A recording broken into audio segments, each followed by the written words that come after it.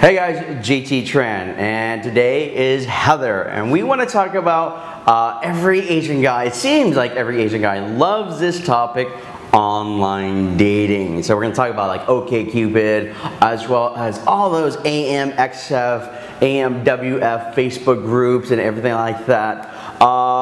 So Heather, tell me a little bit about your online dating experience, because that's kind of how you predominantly met your Asian boyfriend, the ones that you dated.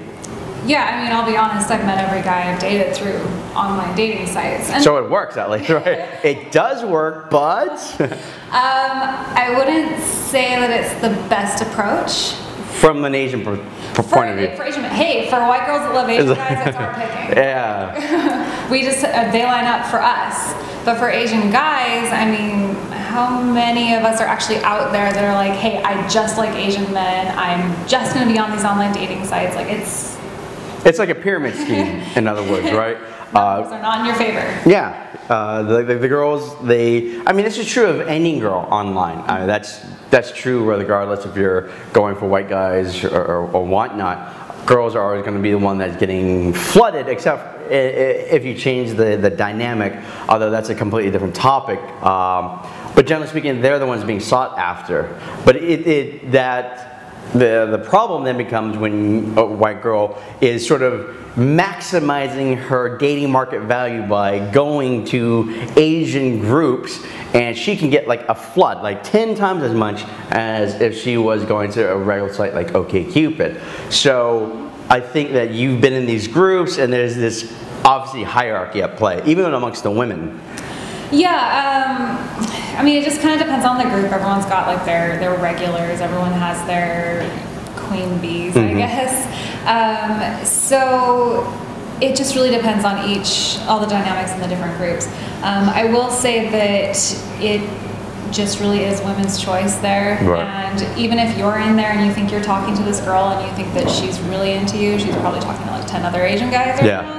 I remember in this one article, they sent like this reporter into one of these groups, and he shows up to this house party as like 20 Asian guys, maybe 2 girls, and he's talking to like, interviewing all the guys there, and it turns out like 2 of the Asian guys are dating the same girl, and they didn't know it.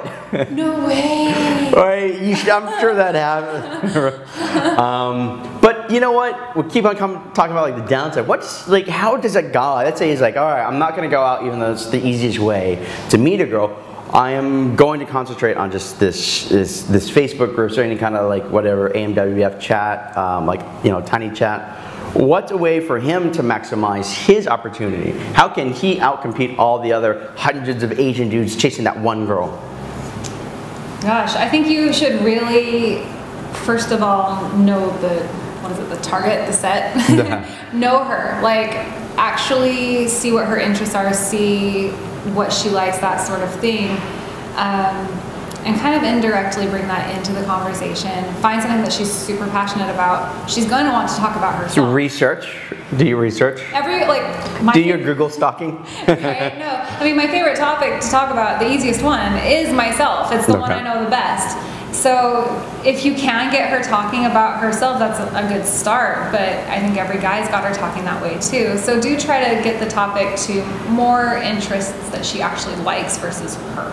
Okay. So can you give any sort of anecdotes as to some of the guys that have approached you online and were successful? They just like said, hi Heather, how's it going? And you just started chatting back? Yeah, it depended on the situation. One guy was, we just kind of got to talking about a common interest.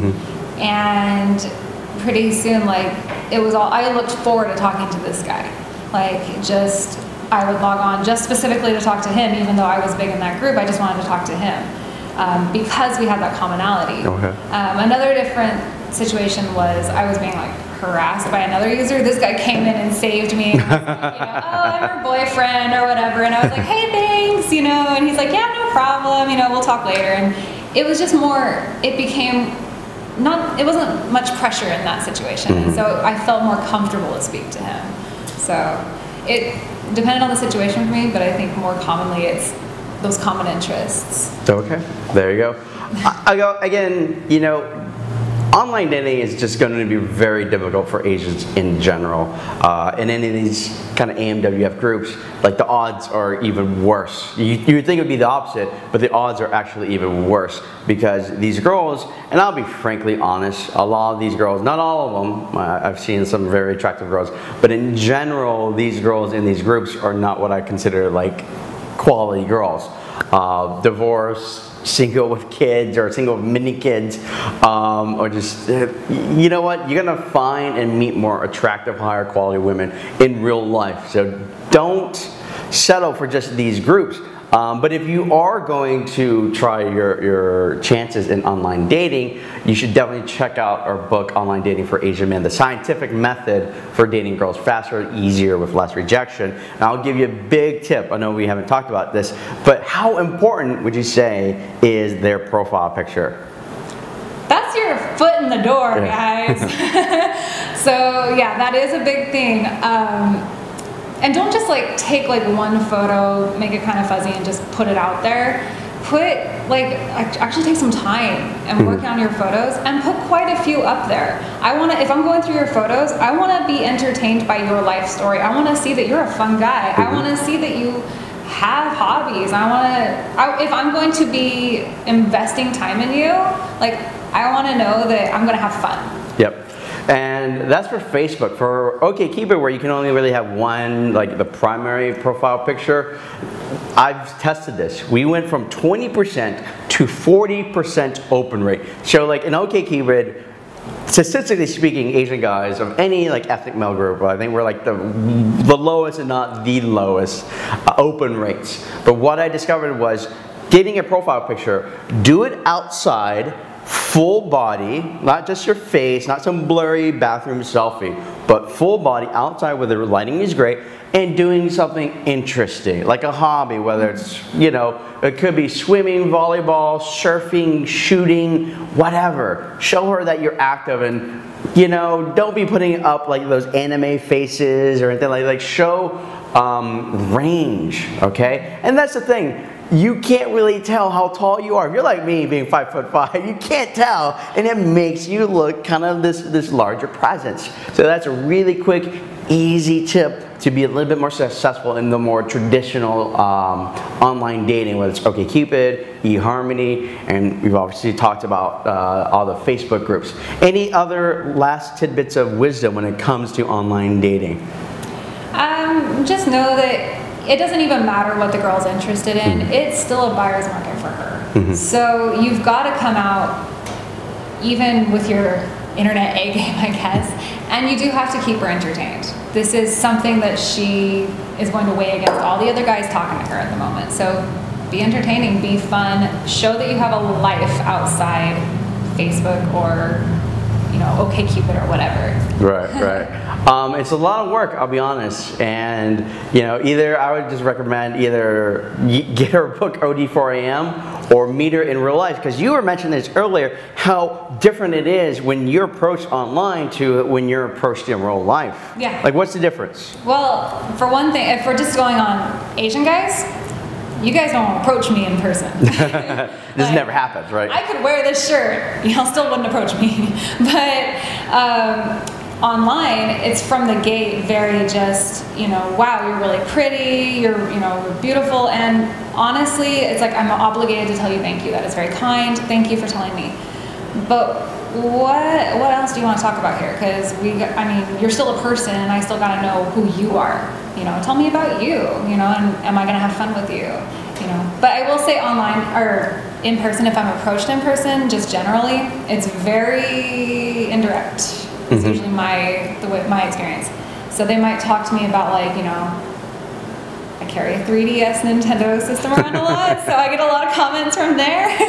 But, you know, it might be like, hey, what are you playing? You know, hey, can we street pass or something like that? Like, so I get a lot of comments indirectly, and then they'll kind of ask for my number later on. So That's just my experience. So online, a guy will message you, oh, you're pretty, like a direct style.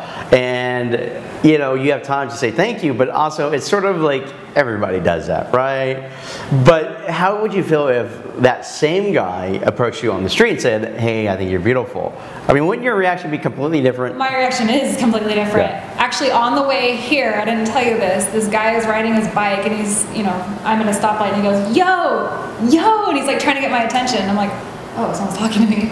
And so I rolled down my window and he goes, you're really fucking beautiful. You don't need makeup. And I'm like, oh, thank you. You know, like, you know, and I'm driving like, that was nice. Like, made my day. Yeah. In person, that takes a lot more balls, right? Than just saying like, you know, online, like, hey, you're cute. Yeah, like if you get if a girl gets a message, you send like, oh, you're cute. You know, she can sit there and be like, roll her eyes, like, ah, whatever. But if a guy does it in person, it's a more powerful impact. And this is why I say, in real life meeting, you're going to be more effective, you're going to be more confident and attractive to her, you're just going to be more successful, you're going to meet higher quality women. But you know what? Online dating is still a viable way to meet women. So be sure to check out our product, OD4AM, or just get out there and meet real women. Okay, guys? So, hope you enjoyed. Be sure to subscribe and stay tuned for our next video. Later, guys. Bye. Hey there, thanks for watching our video. I hope you liked it. And make sure you guys subscribe to this channel and watch all our other videos.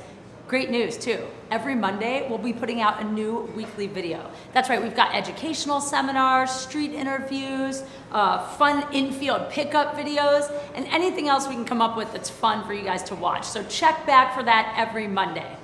Oh, and if that's not enough for you, remember that for the last 10 years, the ABCs of Attraction have been the finishing school for Asian gentlemen. So we've been teaching guys how to be better boyfriends, more confident, and better husbands. If you need that extra push, you can enroll in one of our classes. But until then, we'll see you every Monday. Bye!